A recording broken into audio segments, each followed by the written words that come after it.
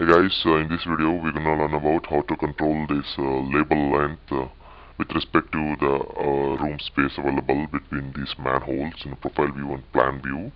As of now, I have added the label styles here, and these labels are clustering with these structures. I want to control this with respect to the drawing conversion scale, that's which is 1 inch equals 40 feet.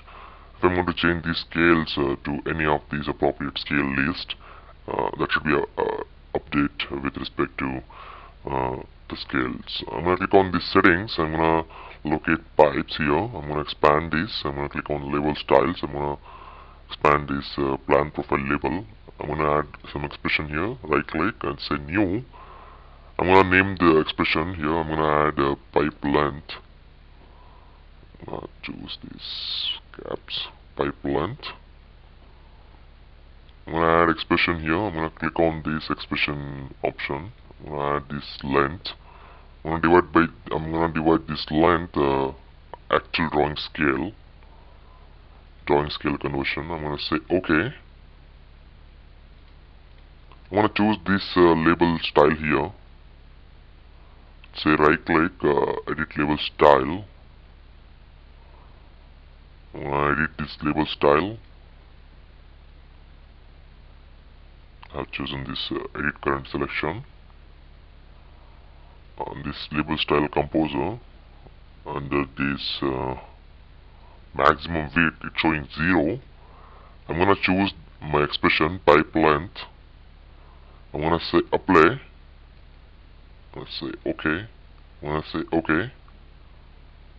You can see this, the label width is automatically updated with respect to the spacings available between the manhole.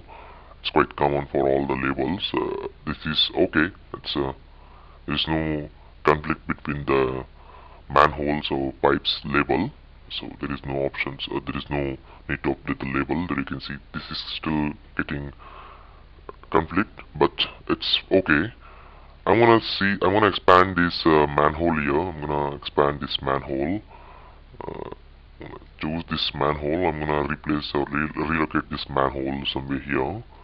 You can see this. The label will be automatically updated on the profile view. You can see this label is updating.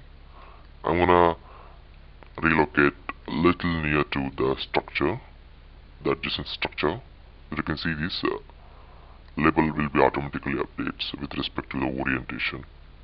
Right now this label is crossing this alignment, so it's showing a slight difference in the orientation of label. You can see this.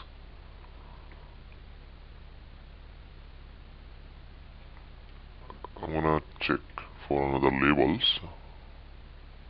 I'm gonna select this manhole. I'm gonna choose the relocation. You can see this is automatically updated.